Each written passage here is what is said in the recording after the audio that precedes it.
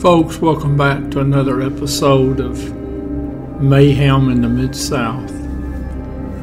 Our episode today, Deadly Friendship.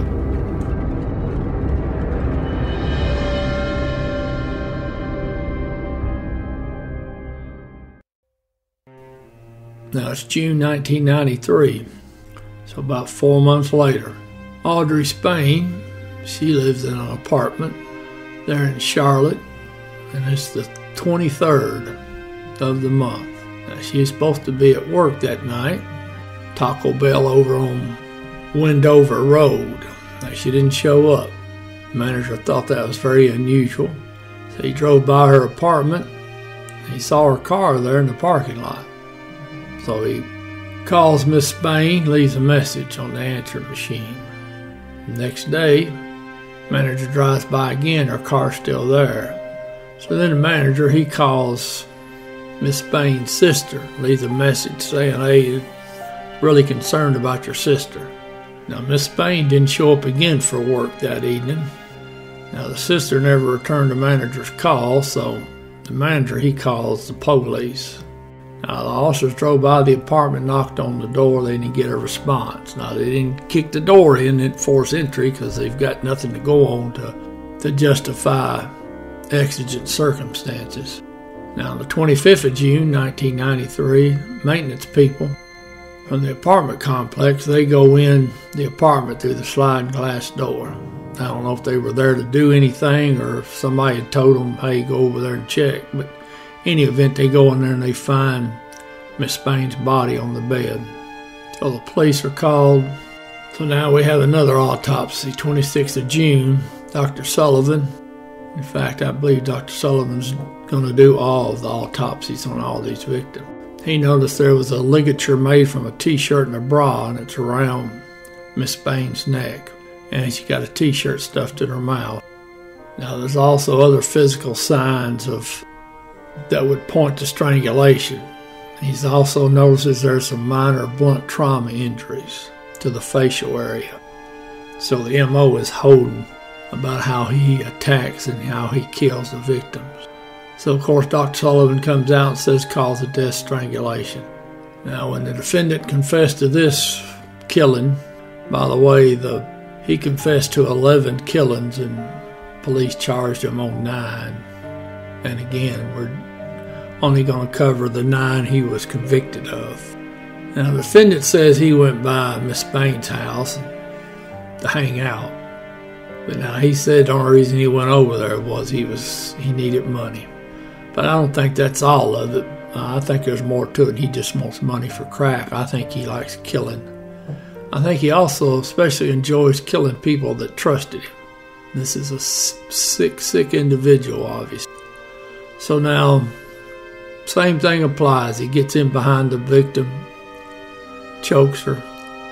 Now, while he's got his clutches on her, he wants her to tell him what's the combination for the safe at her workplace. I believe she was also a manager at that Taco Bell, or an assistant manager. Anyway, the defendant believes she has knowledge of the combination for the safe. Now, she says she doesn't. So the defendant, he chokes her out till she passes out, carries her to the bedroom, rapes her. He put her in the shower to wash off any evidence. Then he placed Miss Spain in the bed, and he tied the t-shirt and bra ligature around her neck. Now, the defendant took Miss Spain's keys and a Visa credit card. Now, he used that Visa card to purchase gas. Now, he later returned to the apartment and made some phone calls. He was thinking that would make it look like the time frame of her death would be later than what it actually was. Now, of course, first question I want to ask is, I wonder if they ever bothered to check her credit cards and see if they had been used. Then you go to the place where the gas is purchased or where any purchases are done and see if you can get video. But anyways, it's August 1993. Valencia Jumper. She's a senior at Johnson C. Smith University in Charlotte. Now, she's studying political science. Now, she's going to school and she's working 2 jobs. She works at the food line on Central, and she works at Hex department store there in the South Park Mall. August 10th. A friend of Miss Jumper's, he shows up at her apartment. Now, he notices smoke coming from the apartment. So he tried the doorknob, and the door was unlocked, so he went in. He stated there was a whole bunch of smoke. It was too much smoke for him to enter the apartment. Now, this boyfriend, he then alerts neighbors who call the fire department. Now, the fire department gets in there, they knock the fire down.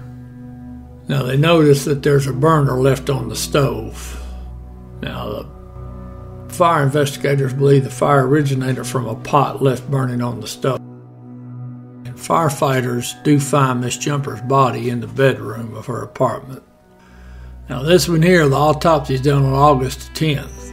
Now, Dr. Sullivan, I'm afraid he had a bad day this day. Now, he looks at the body. And now, and you would think this was odd, that there's a lot of smoke and a little fire in the kitchen, but Miss Jumper's body and part of the bedroom area burnt really badly. So you just wonder how the fire jumped from the kitchen to the bedroom. But in any event, her body is badly burned.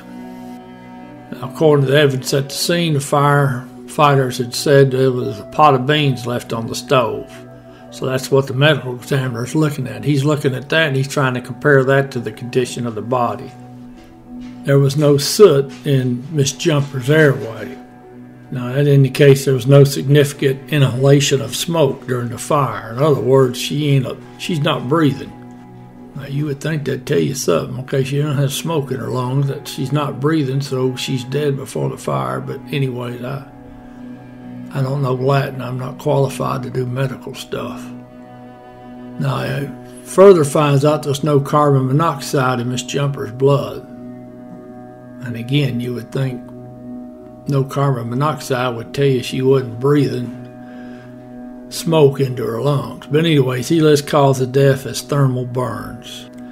Now, after the defendant confesses, Dr. Sullivan would go back, re-examine the autopsy, and amend it to Miss Jumper's death from thermal burns to death by strangulation. Now, the defendant, he said that him and Miss Jumper were very close. She was like a little sister to him.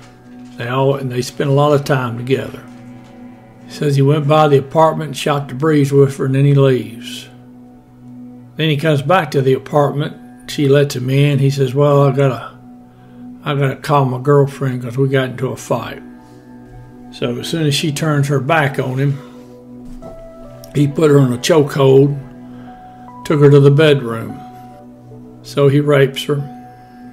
Then the defendant put a towel around Miss Jumper's neck and he choked her to death. The defendant said he took a few minutes to wipe fingerprints from around the apartment where he thought he might have touched something. Now, he noticed in the kitchen there was a bottle of rum. So he took that bottle to the bedroom and poured the rum on the victim's body and on the floor nearby. Then he went back in the kitchen, he opened a can of beans, put the beans on the pot in the stove, and he turned the stove on high. And he took the battery out of the smoke detector. I don't know what he did with the battery, because you wonder if that was checked by either the fire department or the police. It would be unusual for people to take a battery out of a smoke detector, but it'd be one of those things you'd wonder, So then the defendant, after he gets the battery out of the smoke detector, he goes back in the bedroom, lights a match, and he throws it on the victim's body, and he leaves the apartment. Now, he returned about 20 minutes later just to make sure that the apartment was burning somewhat. So he sees all the smoke, he keeps on driving, he goes home. Now, he did take jewelry from Miss Jumper's body, and he pawned it at a local pawn shop.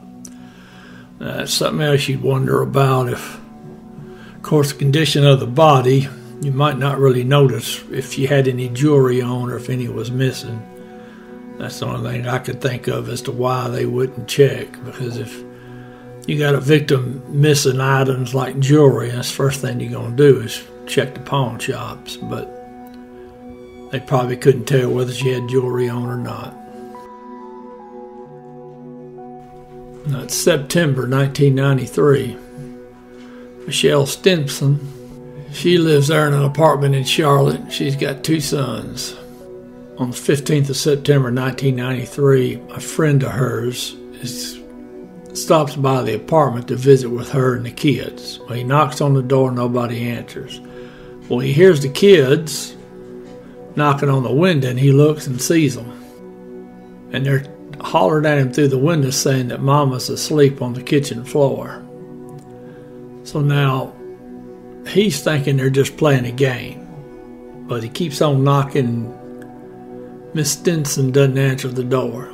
So he's getting ready to leave. The oldest child opens up the back door, gets him by the hand, leads him inside. So he picks the child up and he goes in the apartment through the back door, and he notices, sure enough, Miss Stimson's laying on the kitchen floor. There appears to be some blood around her. Now he picks up the phone to call. He realizes the cord has either been cut or jerked out of the wall. So he grabs the kids and he goes to a neighbor, and they call the police.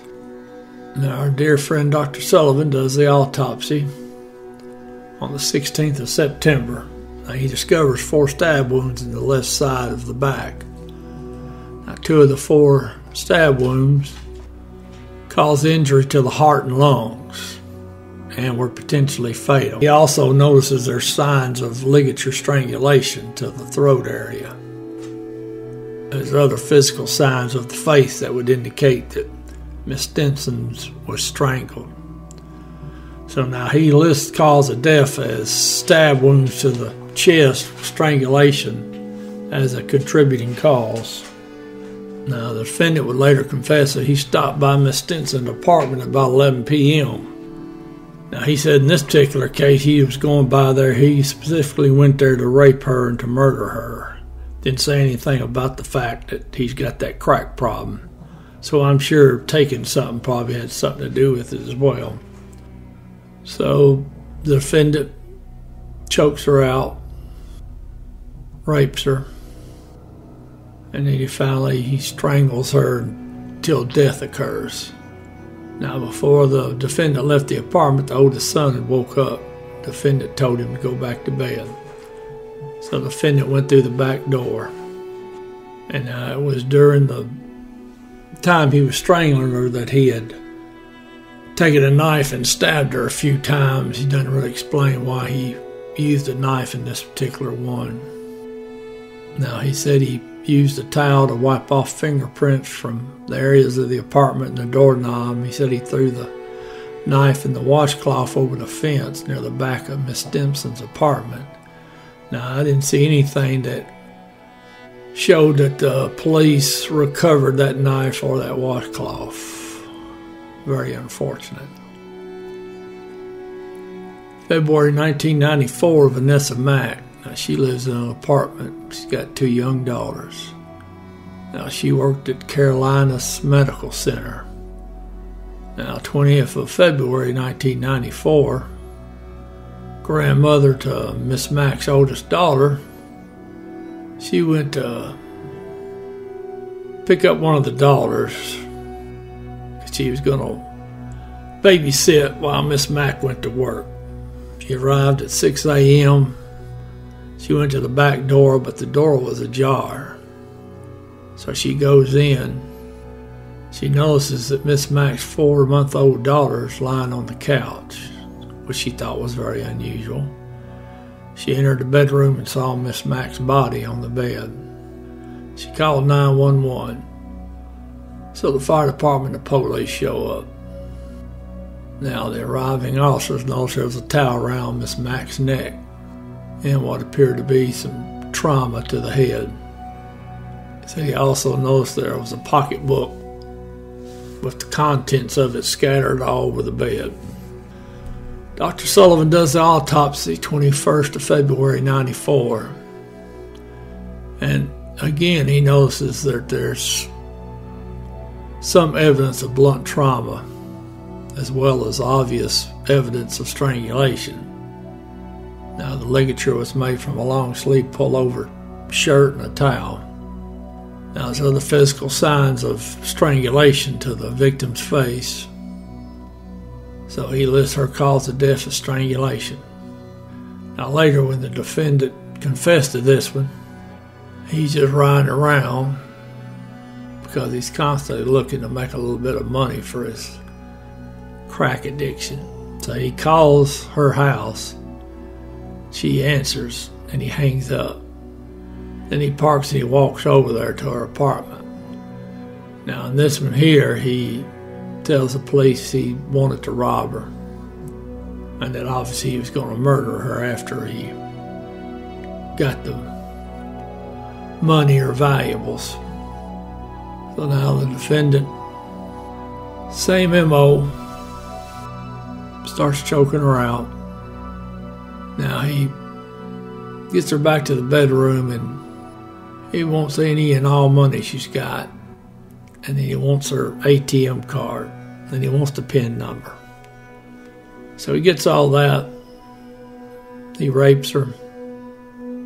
Then he chokes her to death. So he leaves the apartment. Now later on he tries to use the ATM card at several banks, but he has discovered the PIN number is not correct, so the victim gave him the wrong PIN number. And again, of course, I got a question. I'm not much about ATM cards. I've got one, but my understanding is you try to use an ATM card, even if a transaction's not successful, that it should pop up, you would think. But I don't know, because you certainly would think the ATM card's missing if you did an inventory of the victim's items. What's missing? But that'd be something you would check on.